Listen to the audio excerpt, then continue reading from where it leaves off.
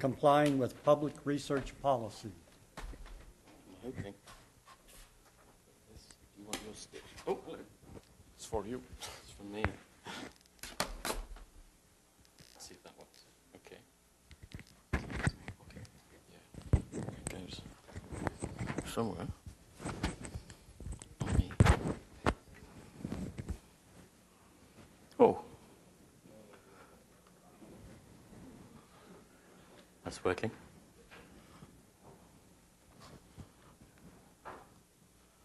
What does this do? Nothing. Does it have a... No, never mind. Good afternoon. Can you hear me okay? Hi there. My name's Vic Cornell. I'm from Data Direct Networks. And really, Data Direct Networks we've been sponsors of this meeting for quite a while, and we've been involved with iRODS. And we're really starting to see some traction with iRODS amongst our customers.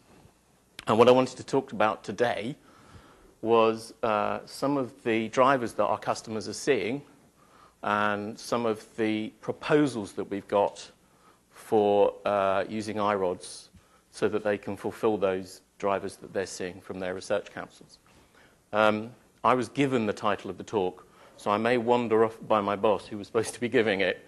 So I may wander away a little bit from time to time. How do I get this to point? Is this the pointer? Yes. Oh, it's way. Yeah, I've got a different laptop, so I'll do it with this. Okay. So what I wanted to go over was a little bit of an overview of the kind of compliance requests and compliance requirements that a lot of the Research Council people in the UK are seeing. Just wanted to talk about one of our customers that we're working with, just to show you what they're seeing, what their requirements are, the architecture, storage architecture that they've installed, and how we and they are looking to integrate that with iRODS.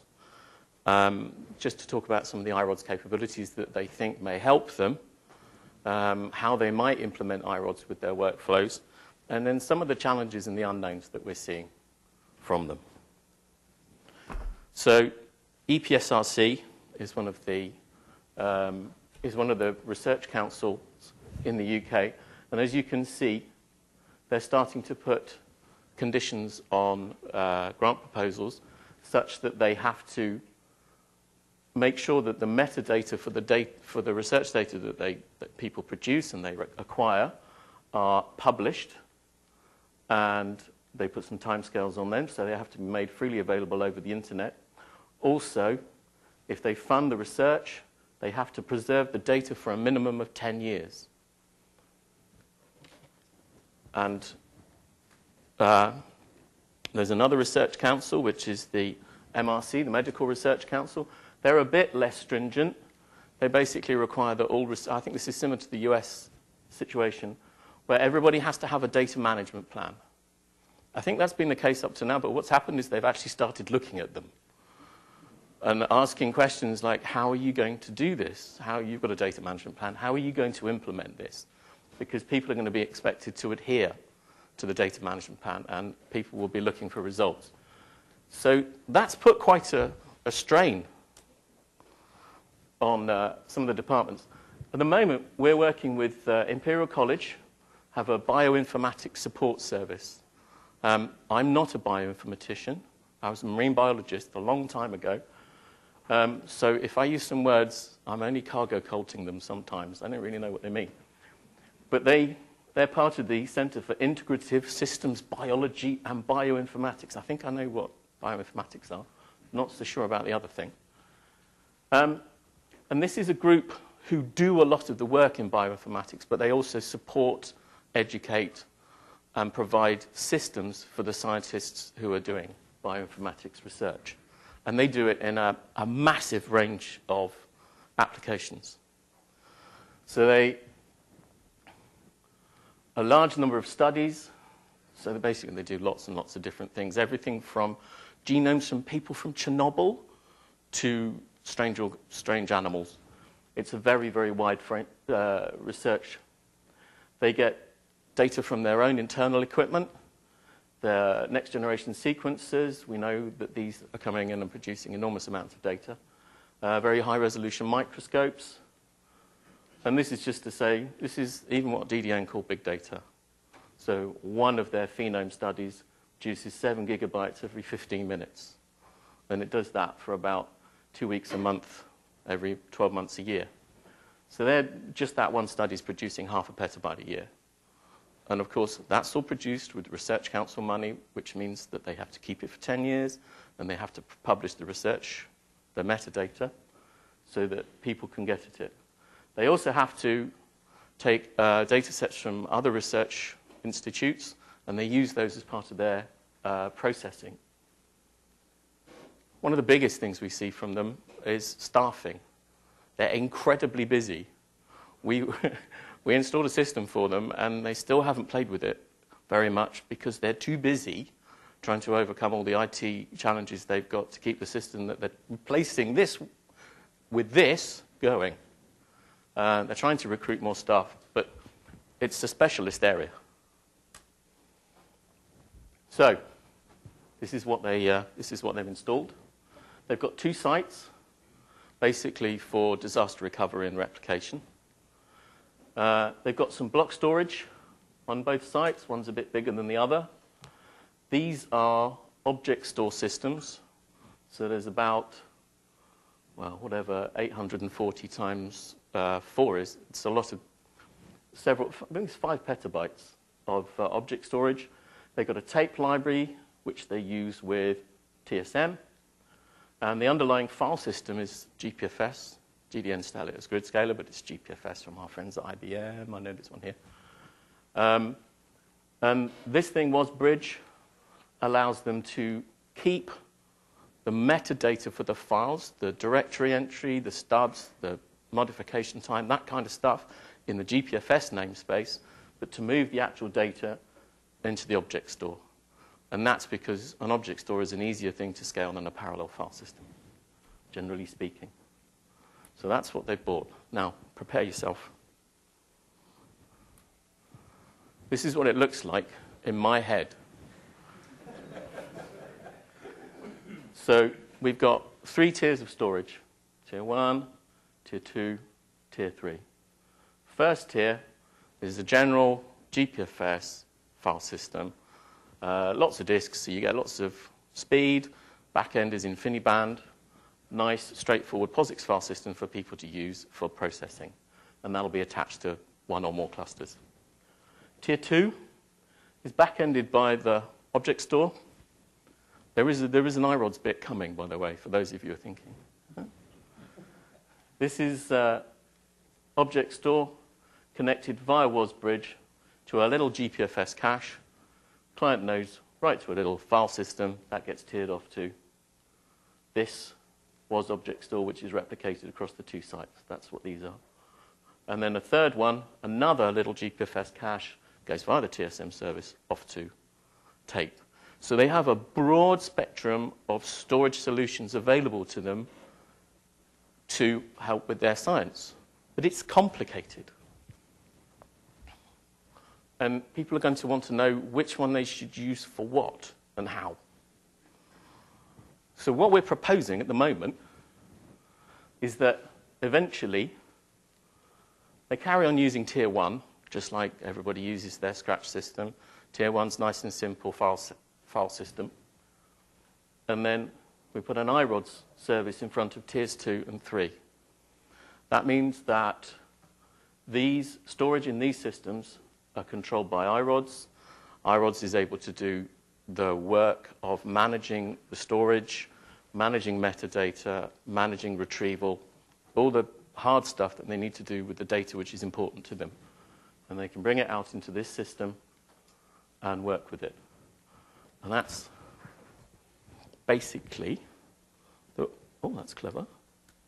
Don't do that. So an example workflow, again, really? Very simple. Just from my layman's point of view, you get your data off a sequencer. You put it into Tier 2, because Tier 2 is where you put things that you care about, and the sequencer is kind of ground truth or sea truth, we used to call it in oceanography. So you want to keep that. You want to make it immutable because you don't want it to change. You register the data with iRODS. This bit's up for discussion as to whether or not we put it in the tier 2 and then register it with iRODS, or we use iRODS to output it. There's kind of pros and cons there. We associate metadata from the sequencer that's produced during the production. We add in data from the LIMS, the laboratory management system, if that exists. And then using iRODS, we publish the data via an AIMS. I've never seen one of these. I can't find one, but apparently they exist. Academic information management systems. Or maybe they're more of a kind of wish thing. I'm not sure. But that's the general workflow which we're looking at implementing. So, why iRODS? Well, all this bit, I think we've all heard most of the good things about iRODS, what iRODS does. So this bit's probably for people who don't really know what iRODS does. It's a rules-based engine. We know that it does time-based policies, so that helps us manage some of our compliance issues. After 10 years, maybe you can make the data not immutable, but it gives you the opportunity to make those rules. It's got a complex rule system, so it can manage all the corner cases. So it's a good system. Well, it's a good candidate to use for this kind of work. The policy enforcement points, at various points in the workflows that are created, we can use these policy enforcement points to do processing, to do metadata harvesting, to do tagging, all the kinds of stuff that they want to do in order to keep the data, curate the data, make the metadata available, and make the data safer as long as it needs to be. Little DDN-y sort of thing. You still have to have resilient storage underneath, in our view, in order to make it a nice, stable pile. These are some of the questions I came with. So, how immutable is immutable? So I've been looking at the permissions. You can take away the permission to write to an iRODS object, but is that immutable enough? Do we want iRODS to tell the underlying storage to make the storage immutable? How immutable is immutable? How much do you care about your data? Some of this data costs a lot. This is an ambition, really. Can we integrate with a LIMS for not just sequencing data, but for other data, to do end-to-end data harvesting? Can we kind of cradle to grave a piece of data using iRODS and integrate it with the other systems inside the lab so that we can have an end-to-end chain of custody, chain of provenance, so that when you have that piece of data, when somebody downloads it from the web, they know exactly where it came from, how it was made, how it was processed, what data sets were used to process it with, all that kind of good stuff. This is more of my where's this aims, which one should we integrate with, is there one that's going to work well with iRODS, does anybody know? Scaling. So at the moment, this is a 7 petabyte. I did write petabyte. This is a 7 petabyte facility. It's likely to grow significantly over the next 5 years. How can we get all that into one iRODS zone? We're going to have file counts to scale with 7 petabytes. How much data can we put into one iRODS ICAP? Will we need to federate? If we need to federate, how will it work? Will it work well? Will it be seamless? That kind of thing. And my other little niggle, databases. I used to work for a company that had 1,000 databases. Databases are really hard, and they're hard to make them run quickly. So I'm a bit worried about putting all my, well, not my eggs, Imperial College's eggs, in a database without having significant resources to manage and feed that database. So I think I'm just on the, look at that, 5 minutes for questions. Any questions that I know how to answer? Yes, sir. Oh. So this is my ignorance. What's the issue with harvesting end-to-end provenance and chain of custody? What's the problem? There's no essential problem, except that you've got lots of different systems to integrate with. So at some point, maybe there are going to be different paths through which the metadata arrive. So you might have... But if it's in the metadata chain, it should be there. So it's just really an IT problem of, can we read metadata of this type? Can we get it from this source? Can we take it out of the files? It's a really lovely thing to have. Is it going to be feasible? And I don't know the answer. It might be yes.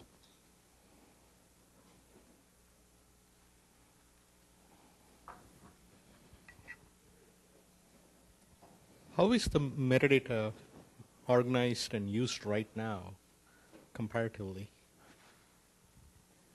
I think a lot of it's in files.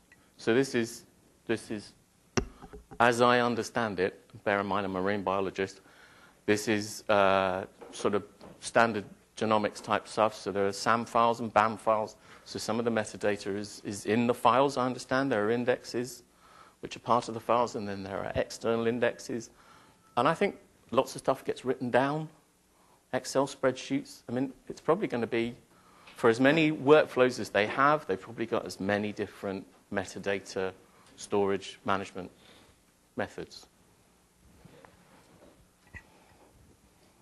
Yeah, in a sense, I think probably one way of doing it is with AVU, which we saw before, which iRODS support natively, but are going beyond that and using something like Elasticsearch. What was the last thing? Elasticsearch or That's Triple very Store interesting. or That's- something like that. That's the second time I've heard of Elasticsearch today Okay. Yeah, that might be one way of in the context of doing this sort of thing. Okay. Thank you.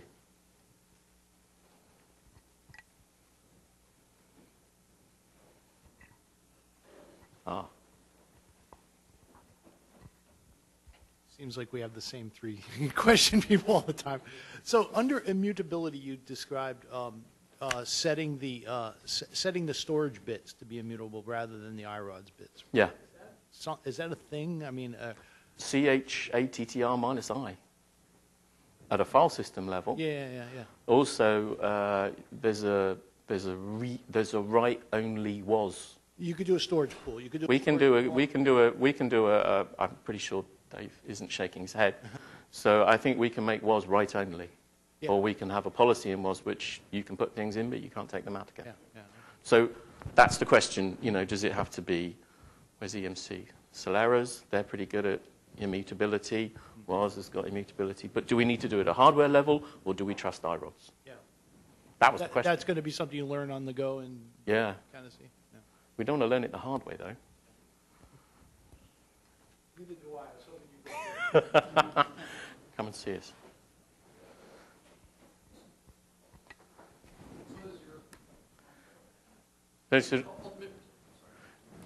So I was Is waiting your for my- ultimate plan with the iRODS implementation to do all of your metadata harvesting into the iRODS system itself, or are you going to have a separate auxiliary metadata database in addition to that? Well, somewhere in there, I think I've got sustainability. I made a big list of things that I was worried about. Databases. Database stability, availability, and recoverability. So one of my big issues with this sort of thing is iRODS gives you one big namespace. Yeah? So if your one big namespace goes up in a puff of smoke, especially if you've got all your data on an object store, or you've got it in random directories on a file system, it's not good. So you really want to take some of that data, maybe some of the metadata, and put it in a different namespace. Now, it might be a federated iRODS, or it might be something completely different. But that's something that I think, in sort of commercial talk, it's the customer's attitude to risk, is what we usually say. We say to the customer, what's your attitude to risk? How much resource do you want to put into mitigating the risk of losing this stuff? Is that what you were asking? Well, I think I guess my term metadata might be different. So you're talking about file system metadata and file. No, I'm talking about iRODS type metadata. So, you know, what the firmware on the sequencer was, that sort of metadata.